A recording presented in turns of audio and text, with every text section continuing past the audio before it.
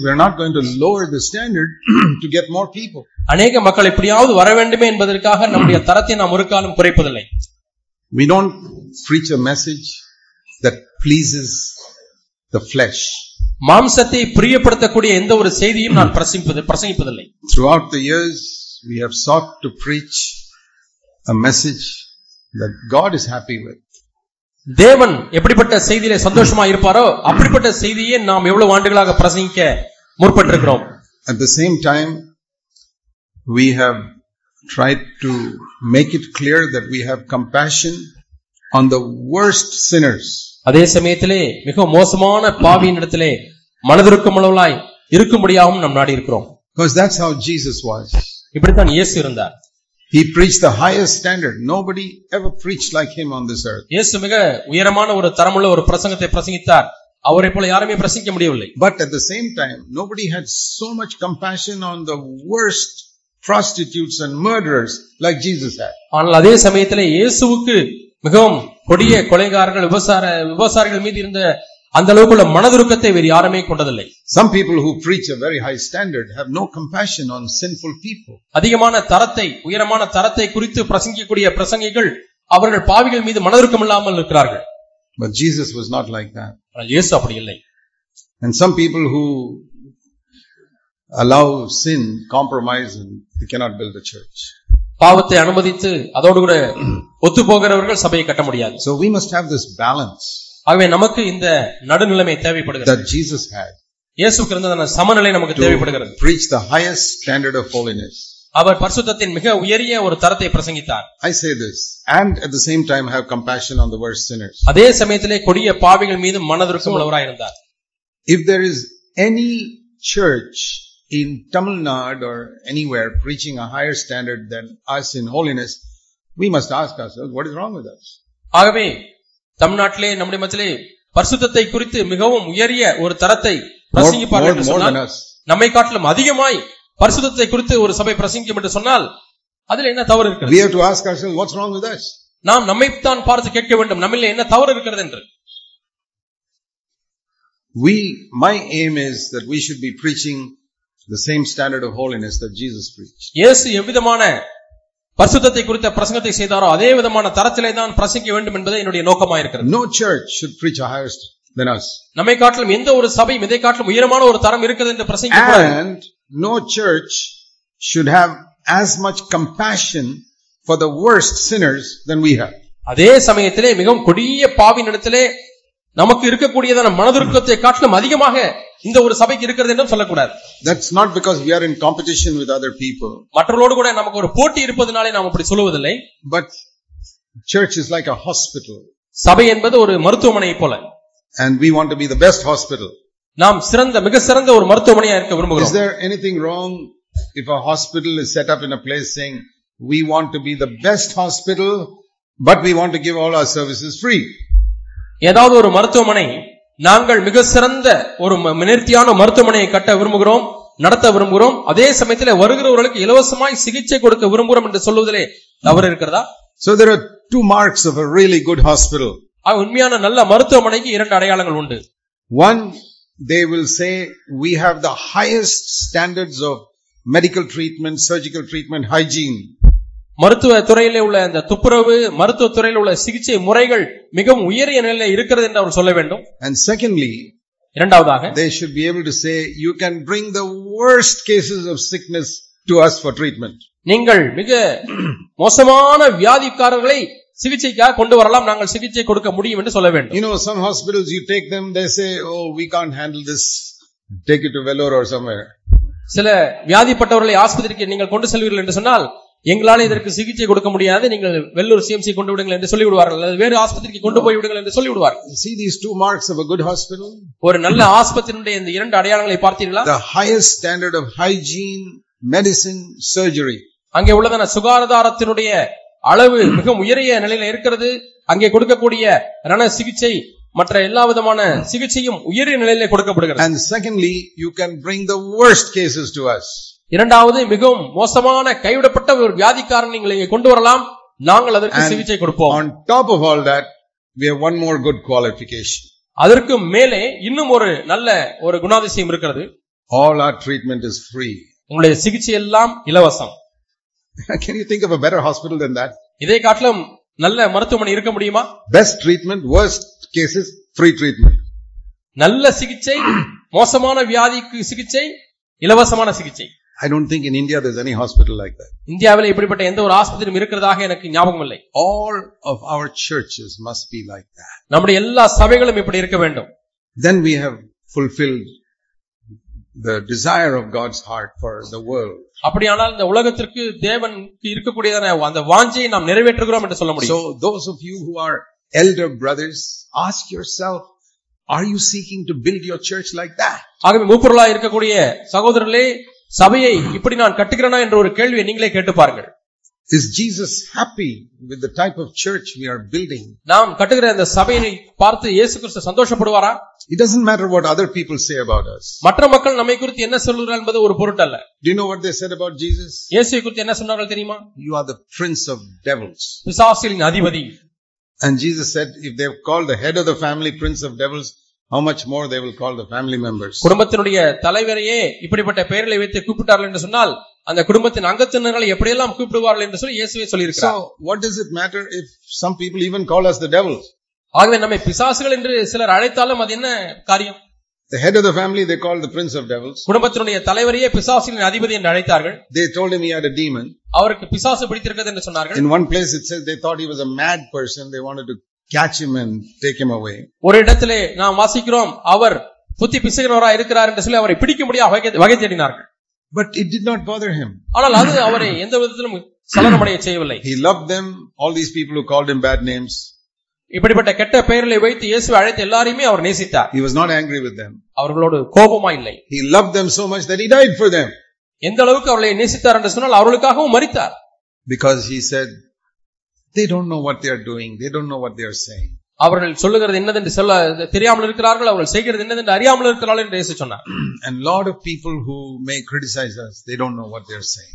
ஆகவே நம்மை குறை கூறுகிற அநேகர், நம்மை விமர்சிக்கிற அநேகர் அவர்கள் என்ன சொல்கிறார்கள் என்று அவர்களுக்கு தெரியவில்லை. We will not go to fight with them. அவர்களோடு கூட நாம் போய் சண்டை போடுவதில்லை. We will love them. நாம் அவர்களை நேசிக்கிறோம். We are ready to wash their feet. அவருடைய கால்களை கழுவுவதற்கும் நாம் ஆயத்தமுள்ளவர்களாக இருக்கிறோம். Even Judas Iscariot's feet Jesus washed. யூதாஸ் காரியத்தினுடைய பாதங்களை கூட இயேசு கழுவினார். That is the love we must have. அப்படிப்பட்ட அன்பை தான் நாம் கொண்டிருக்க வேண்டும். I want to speak on 4 different things. 4 வித்தியாசமான காரியங்களை குறித்து உங்களோடு கூட பேச விரும்புகிறேன். And they are all related to the topic of eternal life. அவைகள் எல்லாமே நித்திய ஜீவனை குறித்ததான கருப்பொருளிலே நான் பேச போகிறேன். The apostle John, when he was very old, அப்போஸ்தலன் யோவான் மிகவும் வயது முதிர்ந்தவராய் இருந்த பொழுது he had planted churches, he had traveled many places. அவர் சபைகளை நிறுவினார், பல இடங்களுக்கு பிரயாணம் செய்தார்.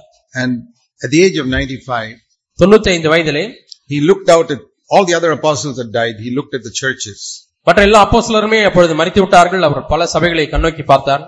And many of them were in a very bad condition. பல சபைகள் மிகவும் மோசமான நிலைமையிலே காணப்பட்டது. There were 2 churches that were in a good condition. ஆனால் 2 சபைகள் நல்ல நிலையிலே இருந்தது. In Smyrna and Philadelphia. Smyrna, Philadelphia.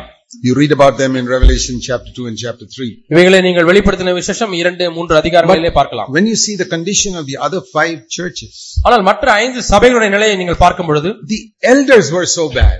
அங்கே உள்ள மூப்பர்கள் மிகவும் மோசமாக இருந்தார்கள். And so the churches became bad. சபைகளும் அதே போல சீரழிந்து விட்டது. In Smyrna and Philadelphia, the elders were so good, the churches became good. ஸ்மிர்னாவிலேயும் பிலதெல்பியாவிலேயும் மூப்பர்கள் நல்லவர்களாக இருந்தபடினாலே சபையும் நன்றாக இருந்தது. So he has a burden given by the Holy Spirit to write a letter to all these churches. எல்லா சபைகளுக்கும் கடிதம் எழுதும்படியாக அவர் ஆவியானவர் ஒரு பாரத்தை அவருக்கு கொடுத்தார். That is in 1 John. அதை நாம் 1 யோவானிலே வாசிக்கிறோம். In Revelation, he wrote what the Lord showed him. வெளிப்படுத்தின விசேஷத்திலே கர்த்தர் எதை காண்பித்தாரோ அதை அவர் எழுதுகிறார். In 1 John, he is writing the burden the Holy Spirit gave him to write for the church. ஆனால் 1 யோவானிலே பரிசுத்த ஆவியானவர் சபைகளுக்கு குறித்து எழுதக்கூடிய பாரத்தை கொடுத்தது நிமித்தமாக அவர் எழுதுகிறார். And there are 2 very important words that come in the first 4 verses of the letter. இந்த கடிதத்திலே முதல் 4 வசனங்களிலே 2 முக்கியமான காரியங்களை பார்க்கிறோம். And that's what I want to speak about. அதை குறித்து தான் நான் பேச விரும்புகிறேன். Those 2 important words, verse 2 are eternal life and verse 3 fellowship. 2ஆம் வசனத்தை வாசிக்கிறோம், ஒன்று நித்திய ஜீவன், அது அடுத்த வசனத்தை வாசிக்கிறோம் ஐக்கியம்.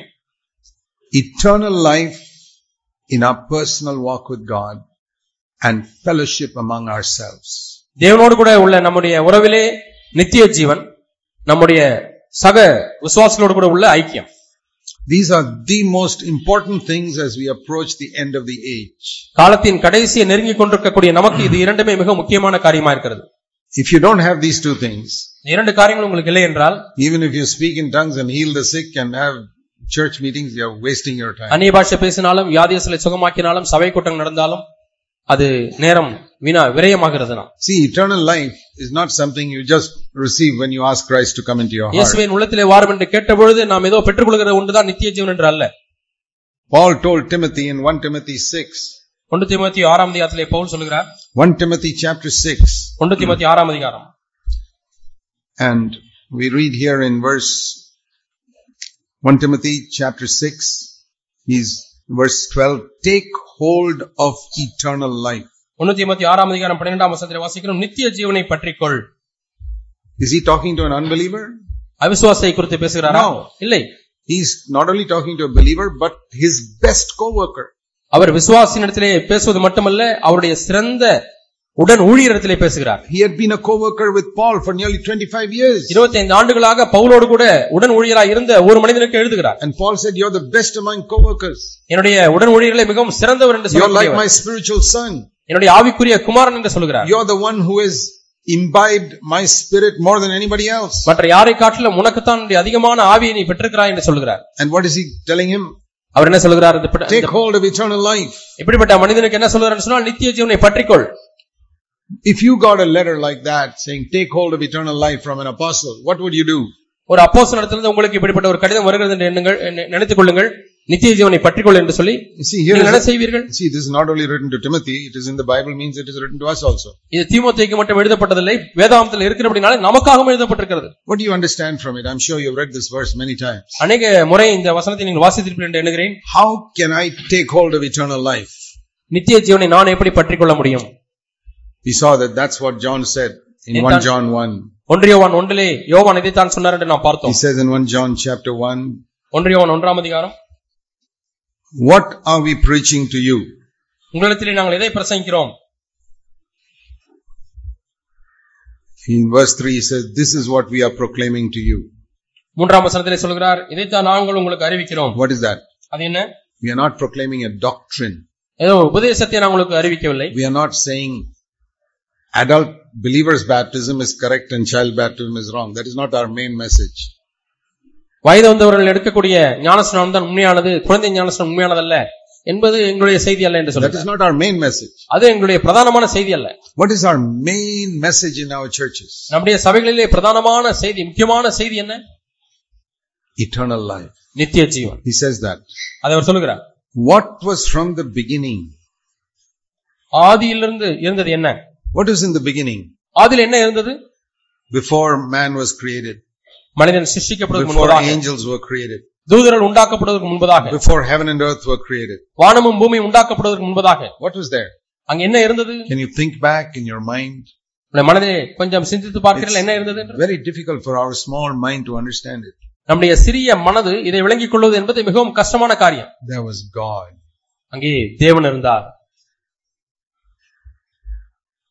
And we know nothing about the origin of God.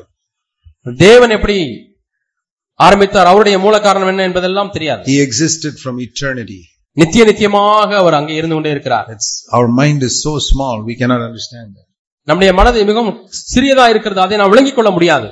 One day when we see him face to face we'll understand. ஒரு நாளிலே அவரை நாம் முகமுகமாய் பார்க்கும்போது அப்பொழுது நாம் விளங்கிக் கொள்ளலாம். Today I have to humble myself and say my mind is a man's mind, I cannot understand God. இன்றைக்கு நம்மை தாழ்த்தி என்னுடைய மூளை மனித மூளையா இருக்கிறது, அதை வைத்து நான் தேவனை விளங்கிக் கொள்ள முடியாது என்று சொல்ல வேண்டும். Atheists are the foolish people who think with my mind I can understand God. நாஸ்திகர்கள் என்னுடைய மனதிலே நான் தேவனை விளங்கிக் கொள்ள முடியும் என்று எண்ணக்கூடிய அளவுக்கு அவர்கள் புத்தினராக இருக்கிறார்கள். What do they say? என்ன சொல்கிறார்கள்? If I cannot understand, then there is no God. என்னால் தேவனை விளங்கிக் கொள்ள முடியவில்லை, ஆகவே தேவனே இல்லை என்று சொல்கிறார்கள். You know how foolish that is? எவ்வளவு புத்தினமானது பார்த்தீர்களா? That is like a dog saying I cannot understand addition, so there's no such thing as addition. அது எதற்கு ஒப்பா இருக்குது என்றால், ஒரு நாய் எனக்கு கூட்டல் கணக்கு தெரியாது, ஆகவே கூட்டல் கணக்கே உலகத்துல இல்லை என்று சொல்வது போல. They say 2 + 2 is 4. I don't believe it, one dog says. ஒரு நாய் சொல்லுகிறது 2 + 2 4 சொல்லுகிறார்களே அதை நான் நம்புவதில்லை என்று சொல்லுகிறது. If I can't understand it, it is not there. என்னால் அதை விளங்கிக்கூட முடியவில்லை என்று சொன்னால் அது அங்கே இல்லை என்று சொல்லுகிறது. So what do you do with such a dog? அப்படிப்பட்ட நாயை பார்த்து நீங்கள் என்ன செய்வீர்கள்? You only smile and say, poor dog. ஏழை பாவ நாய், அதுக்கு ஒன்றும் தெரியவில்லை என்றுதான் நீங்கள் சிரித்துக் கொண்டே சொல்லுவீர்கள். So God also looks at these poor atheists and say, with their small mind they are trying to understand me. தேவனும் இப்படிப்பட்ட நாத்திகர்களை பார்த்து சிறு மூளையை வைத்து என்னை விளங்கிக் கொள்ள முற்படுகிறார்கள் என்று சொல்லி அவனும் சிரிப்பார். So a humble dog will say, my master must be right, I don't know. ஒரு தாழ்மையான நாய் என்ன சொல்லும்?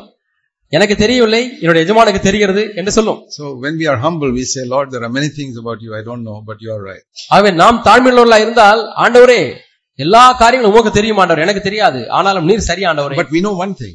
ஆனால் நமக்கு ஒன்று தெரியும். In the beginning, ஆதியிலே God was there. தேவன் இருந்தார். 3 persons. 3 நபராக. Father, பிதா, Son, குமாரன், Holy Spirit. பரிசுத்த ஆவியானவர். But one God. ஆனால் ஒரு தேவன். See, how can I know? How can I understand that? இதை எப்படி நான் விளங்கிக் கொள்ள முடியும்? It is like a dog trying to understand mathematics. ஒரு நாய் கணக்கு பாடத்தை விளங்கிக் கொள்ள முற்படுவது போல. Can't understand mathematics. ஒரு நாய்க்கு ஒரு காலம் கணக்கு புரியாது. In mathematics, can 3 ones become 1? 3 ஒன்றுகள் சேர்ந்தால் ஒன்றாகுமா கணிதத்திலே? Yes, if you multiply 1 by 1 by 1, it becomes 1. Did you know? 1 பெருக்கல் 1 பெருக்கல் 1 எவ்வளவு? 1 தான்.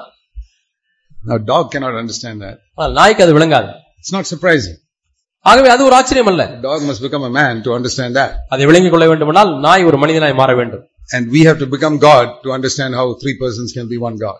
ஆகவே 3 நபர்கள் எப்படி ஒரே தேவனாய் இருக்க முடியும் என்பதை விளங்கிக் கொள்வதற்கும் நாமும் தேவனாக மாற வேண்டும். But since we are not God, we believe it by faith.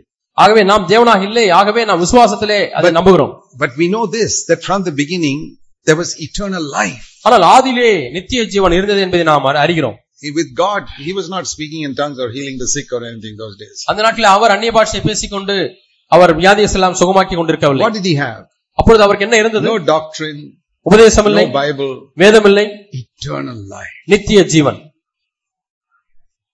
There was no church, no Bible, no gifts of the Spirit, nothing. அப்பொழுது சபை இல்லை, வேதம் இல்லை, ஆவிக்குரிய வரங்கள் இல்லை, ஒன்றுமில்லை. John says, what was from the beginning, that is what we are preaching. ஆதியிலே என்ன இருந்ததோ அதையே நாங்கள் பிரசங்கிக்கிறோம் என்று யோவான் சொல்கிறார். Eternal life. நித்திய ஜீவன். Let's pray. நாம் ஜெபிப்போம். Let's bow our heads. நாம் எல்லாரும் தலைகளை வணங்குவோம். I want you to pray a little prayer in your heart. உங்களுடைய உள்ளத்திலே ஒரு சிறு ஜெபத்தை நீங்கள் செய்யும்படியாக விரும்புகிறேன். My dear heavenly Father, அருமையான பரலோக தகப்பனே, please help me to know you as my own daddy. உன்னுடைய சொந்த அப்பாவாக உம்மை அறிந்து கொள்ள எனக்கு உதவி செய்யும். I have so many fears. எனக்கு எவ்வளவோ பயங்கள் இருக்கிறது. I treat other people so badly. மற்றவர்களை நான் மிகவும் மோசமாய் நடத்துகிறேன். Because I don't know you as my father. உம்மை என்னுடைய அப்பாவாக நான் அறிந்து கொள்ளாதபடினாலே அப்படி செய்கிறேன் ஆண்டவரே.